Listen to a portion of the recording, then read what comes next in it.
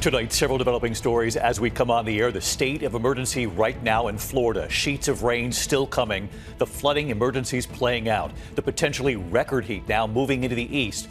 And the wildfires tonight. Also, the Supreme Court's unanimous decision on the abortion pill. And tonight, the retired L.A. sheriff's deputy missing in Greece amid soaring temperatures. The all-out search and news coming in. A second American is now missing too. First tonight, new storms now pummeling Florida. Authorities warning of life-threatening and potentially catastrophic flooding. Dangerous driving, high water rescues, residents who say they have never seen this before. And now the extreme heat moving into the east, right up the coast, Washington, Philadelphia, New York City. Meantime, that heat helping to fuel a massive wildfire, destroying homes, shutting down a highway. From the air, the images coming in at this hour from Arizona. Tonight, new reaction here after the Supreme Court's unanimous decision today, leaving access to the abortion pill mifepristone unchanged in this country. In many states, women still able to get it through the mail. But what the justices signaled today, leaving the door open to future challenges involving the abortion pill. Tonight, Donald Trump on Capitol Hill, his first visit back since the attack on the Capitol. Republican members of Congress right there with him, including Mitch McConnell, who once said Trump was responsible for January 6th. And tonight, what Donald Trump reportedly said in the meeting about the city that will host the Republican National Convention, saying Milwaukee is a horrible city.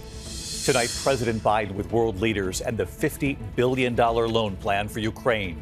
The president also making news when our reporter asked, will you commute your son Hunter Biden's sentence? Tonight in Russia, the major setback for Wall Street Journal reporter Evan Gershkovich.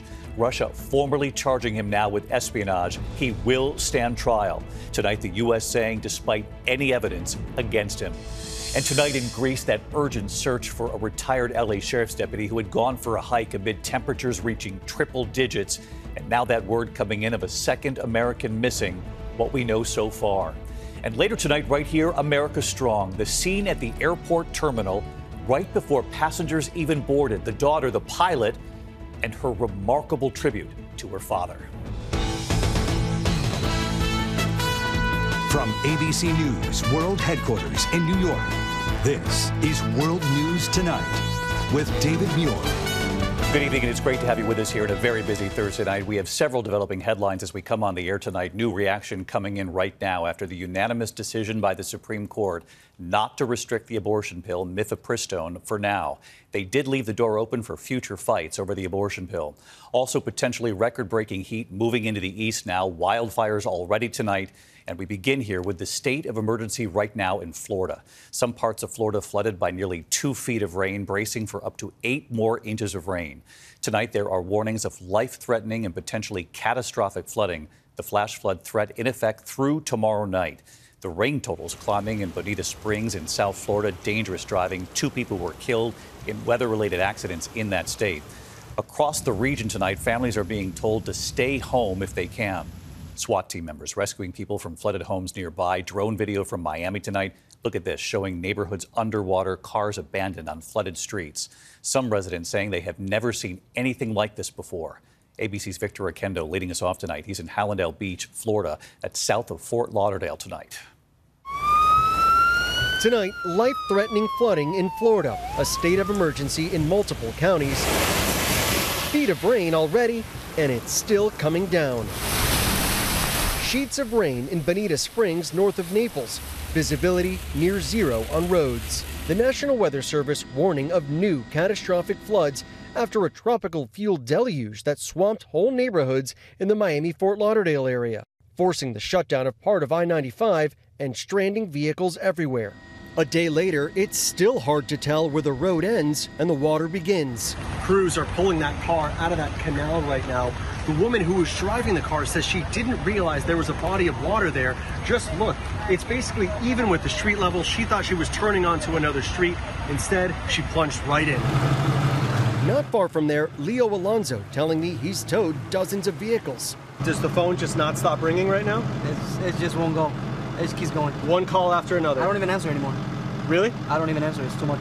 Homeowners in this Fort Lauderdale neighborhood trying in vain to keep the water out of their homes. I just bought this house.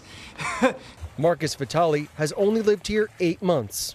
Every half an hour or so, I got to go turn it back on to pump it out. So I'll be up all night dealing with that. The storm's turning deadly in Collier County. 2 people killed in a multi-vehicle accident. Here in Hollandale Beach, where the streets are inundated, residents tell me they are preparing for it to get even worse tonight with another round of rain. Let's go to the map from our weather team. A flash flood warning for parts of South Florida, including Fort Lauderdale. Up to 8 inches of additional rain possible over the next 24 hours. And the other concern in the east, the heat. Temperatures in the 90s from Atlanta to Philly by Friday afternoon. Some records could be broken. And back here in Hollandale Beach, the ground so saturated, it won't take much for more flash flooding. David? Victor Oquendo in Florida again tonight. Victor, thank you. And you heard Victor there mention that heat moving into the east, that intense heat already fueling a massive wildfire tonight. At this hour in Arizona, destroying homes, shutting down a highway for a time. And Mola Lengi tonight with the images coming in right now. Tonight, firefighters racing to contain a massive wildfire that destroyed several homes and shut down a major highway near Phoenix. Video showing several buildings on fire near Wickenburg, about an hour northwest of Phoenix. Authorities shutting down Highway 60 in both directions as crews battle the flames from the air and on the ground. Residents on high alert. Pretty scary last night. I'm thinking, well, we're going to die, go to sleep. The Rose Fire scorching nearly 200 acres, and it's 0% contained. We're trying to do the best we can out there. It's hot. It's really dry. You can tell with all the wind we're having right now. Much of the Southwest baking under record-breaking heat. Phoenix has seen triple-digit temperatures every day for nearly 3 weeks. Well, David, it is dangerously dry in the Southwest with no significant rainfall in the Phoenix area since April 1st. And now an excessive heat warning is in effect through the weekend, David. Mola Lengi tonight. Mola, thank you. Now to the Supreme Court and the abortion pill mifepristone. Tonight, new reaction here after the court's unanimous ruling early today to leave access to the abortion pill unchanged. In many states, women still able to get it through the mail. But the court leaving the door open for future fights over the pill. ABC's Terry Moran at the court tonight.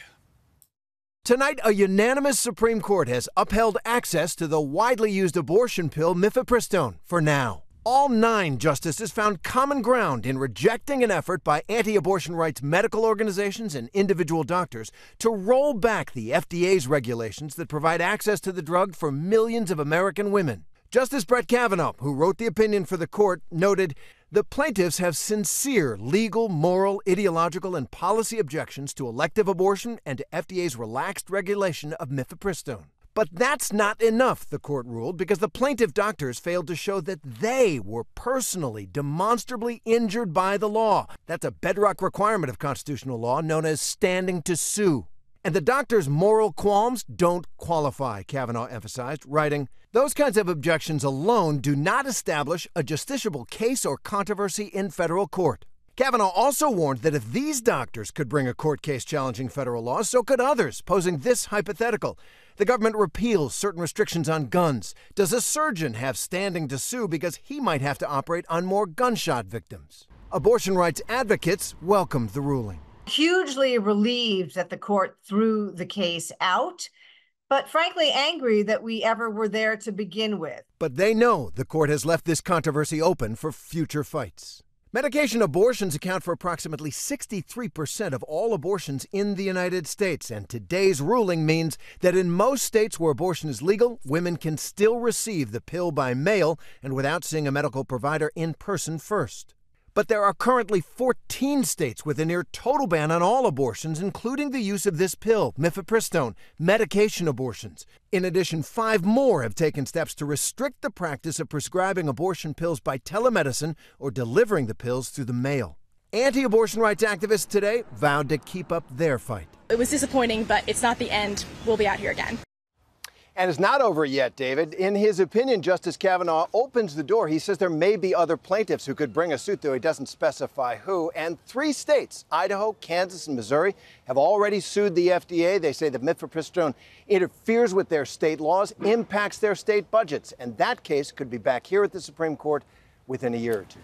David? Terry Moran, who was on the air with me as this decision came down early today. Terry, thank you again tonight. Now to the race for president tonight. Donald Trump back on Capitol Hill today, his first visit back since the attack on the Capitol. Republican members of Congress right there with him, including Mitch McConnell, who said in the wake of January 6th that Donald Trump was responsible. And tonight, what Donald Trump reportedly said in the meeting about the city set to host the Republican National Convention, saying Milwaukee is a horrible city. Rachel Scott on the Hill again tonight. Tonight, Donald Trump appearing on Capitol Hill for the first time since his supporters stormed the building on January 6, meeting with Republican congressional leaders. We have great unity. We have great common sense. Some Republican lawmakers sounding starstruck. He saw me in there and he was like, "Hello, Marjorie." He's always so sweet and recognizes me. And he said, "Are you being nice?" He was joking. "Are you being nice to Speaker Johnson?" And I said, "Eh." And he said, "Okay, be nice to him." And I nodded my head. Even Senate Republican leader Mitch McConnell, who once called Trump practically and morally responsible for January 6, today shaking his hand. Behind closed doors, Trump reportedly attacking the city of Milwaukee, where Republicans are holding their convention next month. Punchbowl News reporting Trump told lawmakers, Milwaukee, where we are having our convention, is a horrible city. When word got out, House Republicans rushing to offer explanations. Some saying Trump was specifically talking about crime in Milwaukee, while others claimed he was actually talking about election integrity. Trump later insisted he was talking about both. We saw those top Republicans rally behind Donald Trump today, but we also heard from another Republican, former Congresswoman Liz Cheney, who was the vice chair of the January 6th committee. She insists that Donald Trump and his collaborators will be defeated, going on to say, quote, that history will remember the, quote, shame of people like Leader McConnell who enabled them. David. Rachel Scott live on the Hill. Rachel, thank you. President Biden, meanwhile, with world leaders. News tonight on Ukraine and on the president's son, Hunter Biden. Our reporter asking the president, will you commute your son's sentence? ABC's Selena Wang traveling with the president in Italy. Tonight, President Biden and Ukraine's President Zelensky signing a historic security agreement to bolster Ukraine's defenses for 10 years, bringing it closer to NATO and sending a stark message to Vladimir Putin. You cannot wait us out. You cannot divide us. And we'll be with Ukraine until they prevail in this war. The U.S. and its G7 allies also agreeing to loan Ukraine $50 billion to buy weapons and help rebuild, a loan to be repaid using interest on frozen Russian assets. Another reminder to Putin, we're not backing down. While overseas on the world stage, Biden speaking publicly for the first time about his son Hunter's conviction on federal gun charges. I'm extremely proud of my son Hunter. He has overcome an addiction. He's one of the brightest, most decent men I know. Biden today reiterating what he told David, that he has ruled out pardoning his son. I asked him if he's also ruled out shortening Hunter Biden's sentence with a commutation. Mr. President, would you commute Hunter's sentence? The president's answer, no. David, President Biden there again saying he would not pardon his son or commute his sentence. Then tomorrow, President Biden is back on the world stage with a focus on Ukraine, but he's also meeting with Pope Francis. David? Selena Wang in Italy. Selena, thank you. In Russia tonight, the major setback for Wall Street Journal reporter Evan Gershkovich. Russia formally charging him with espionage now. He will stand trial. The U.S. tonight saying the move comes despite any evidence against him. Here's Martha Raddatz. Tonight, it is official. A major setback for Wall Street Journal reporter Evan Gershkovich, who will now face trial for espionage, indicted with absolutely no evidence presented on charges he was spying for the CIA, charges the U.S., his family, and employer vehemently deny. The 32-year-old Gershkovich has already spent more than a year in a Russian prison while appealing the charges. He was arrested in March of 2023 while on a reporting trip outside of Moscow. The last time he was seen in court keeping a positive attitude. How are you even? Today's indictment laying out specific allegations for the first time, accusing Gershkovich of gathering secret information about a Russian facility that produces and repairs military equipment. Gershkovich's parents fled the Soviet Union, settling in the U.S. before he was born.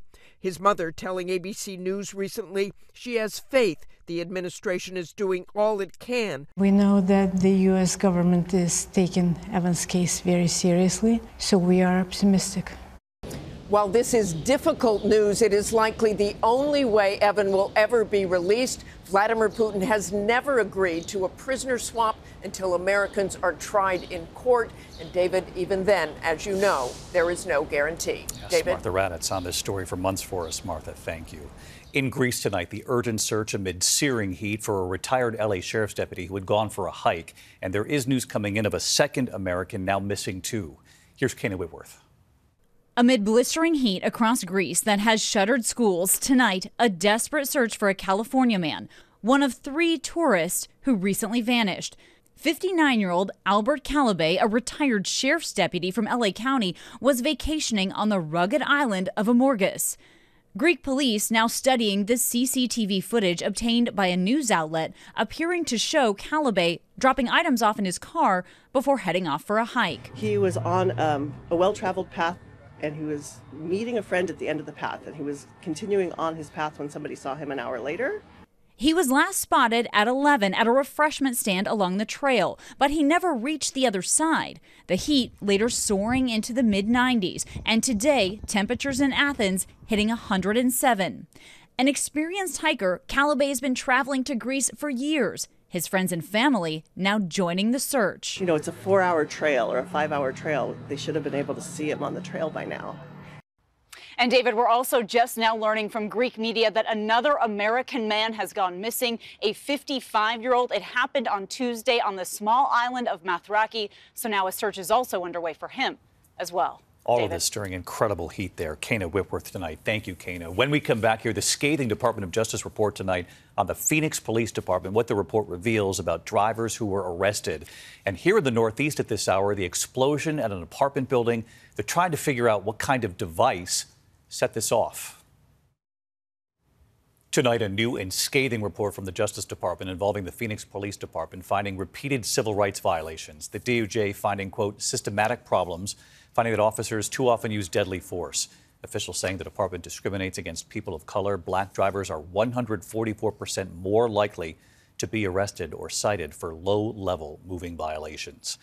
When we come back here in the Northeast at this hour, the explosion rocking an apartment building, the FBI on the scene trying to determine what kind of device was used to set it off. To the Index, and tonight, FBI bomb technicians are trying to determine the type of device that set off an explosion inside a Bridgeport, Connecticut apartment building. 20 families were able to get out. The city's mayor tonight saying there was extensive damage to the front of the building. Tonight, a person of interest is now in custody. When we come back here tonight, the scene at the airport, what the pilot said before passengers even boarded, that suddenly had everyone cheering for someone standing right there. Finally tonight, the pilot and the tribute to her father. That's Michael Savage right there, the operating manager of maintenance for United Airlines at Chicago's O'Hare International Airport. Standing there, his daughter, the captain, Julie Savage. He's been a United mechanic for nearly 46 years, and Julie, as a little girl, always dreamed of becoming a pilot, flying her dad's planes. For years, her father always there for her, encouraging her to do it. She would become a pilot for the same airlines, United. And for more than a decade now, her father, Michael, the maintenance supervisor, would come to her gate every morning to kiss her goodbye before her flight. Well, yeah, have a good flight. All right, Dad, love you. Bye, take care. That father proudly telling the passengers, their pilot, that's my daughter. My daughter's the captain on the airplane. It was always her goal, but, you know. That is so sweet. I feel safe in her face. Believe me, she'll do a good job. And so tonight, after 46 years, that plane mechanic, that proud father, now retiring. And it was his daughter's turn to say goodbye at the gate. Hello, everybody. I am your captain today. My name's Julie Savage, and this is my dad, Mike Savage. My dad has been with United for 45 years. He started out loading bags on the ramp, worked his way up to operating manager here at Chicago O'Hare now for maintenance. I'm super proud of him. He sacrificed a lot for me, loves me, supported me through all of my endeavors to become a pilot. And I'm here at United today because of him. And it's such an honor to recognize you, Dad. I love you. United documenting the moment. And right here tonight. Hi, David. Michael, that father and mechanic. I'm certain that Julie will be able to continue our family legacy. So all the fathers out there, happy Father's Day. Also here, the captain, his proud daughter, Julie. Hi, David. And her message for her father this Father's Day. Dad, I just want to tell you happy Father's Day. I've loved being your daughter, and I love us working together, and I'm really going to miss you when you retire. The captain saluting her dad on Father's Day. Safe flight. Good night. Thank you for making World News Tonight with David Muir, America's most watched newscast.